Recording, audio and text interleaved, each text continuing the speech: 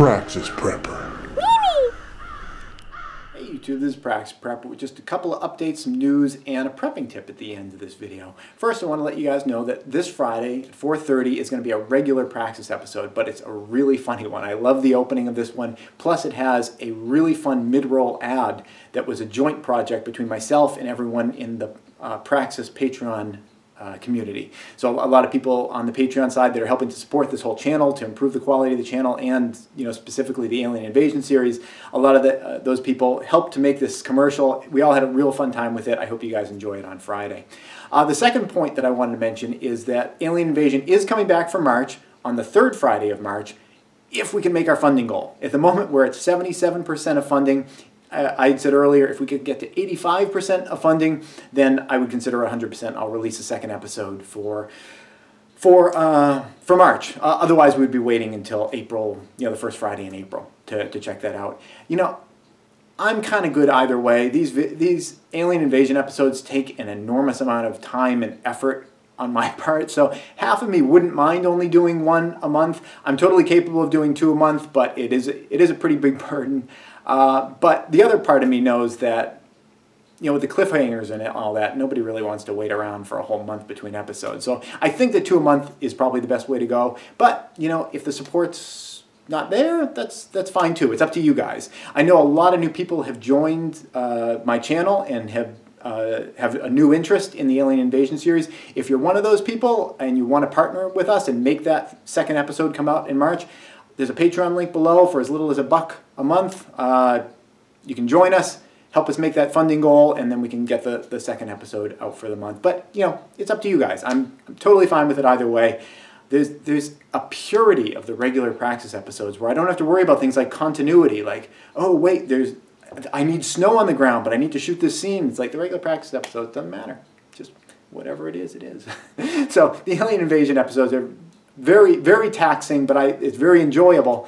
So I'm going to leave it to you guys. Do you want 2 a month? Do you want 1 a month? If we can get to 85% funding, I'll release 2 a month, and, you know, then we'll get into April and we can maybe we do, I don't know, 90% or whatever. Anyway, I'll set a prepping tip for you guys. So this is something, it doesn't really deserve its own video, but I wanted to share it with you all. This is a sunglass case. And I recently added this to my EDC pack when I was out. It was very bright. There was snow everywhere. I was starting to get a headache. Now I have ibuprofen in my EDC bag, but, you know, if you can avoid it, that's ideal. So I got a hard case for sunglasses that I could put on the outside here. I chose this one. It's made by Civilian because it connected to the MOLLE webbing on the back, and it was a hard case. So those are my 2 criteria. It was described as a tactical eyeglass case. And now, I didn't really have the strongest sense of what the exact definition of tactical meant, so I thought it kind of sounded stupid that it was a tactical sunglass case. I looked it up and I still continue to think that that's just stupid marketing. Tactical sunglass case? I don't know, whatever. There are a couple problems with it. I mean, it's working out all right with me, but there are a couple problems. The connection, it's a snap that connects it to everything. That has already loosened itself once, and it's, you know, it's not even old or anything like that. It like detached a little, so I'm gonna have to like kind of glue it down or something, but then it becomes like permanent. I don't know. I gotta figure that out somehow. So that the attachment system isn't super ideal. I think just simple Velcro, like MOLLE oftentimes uses, would have been better. But whatever.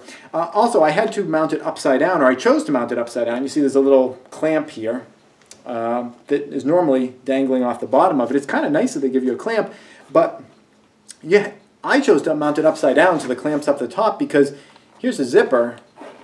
When I want to go in, I can get the sunglasses like this. If I mounted it the way that they seem to want you to mount it, flipped around, you open up from the bottom and then the glasses are kind of falling out. So I guess you get a gravity assist if you have 2 hands to catch it, but I oftentimes just don't have 2 hands free, so I mounted it upside down. So it's all right, just doesn't connect very well and not very well thought out. But anyway, think about that if you haven't thought about putting sunglasses in your, you know, your EDC kind of prep, because it can be sort of a problem if things get really, really bright and you don't want to be getting a headache or anything like that. So anyway, I'll see you guys on Friday. If you want to do that second Alien Invasion episode for the month of March, Patreon link down below. Jump on board. Like I said, as little as $1 a month, you can help us make it to that 85% goal, and then we'll be able to see who had that gat to my head.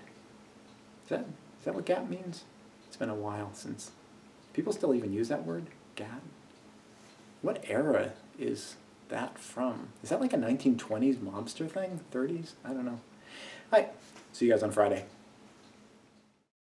Please subscribe and tune in every Friday at 4:30 New York time for a new video. And if you'd like to support this channel, you can do so both through Patreon or PayPal.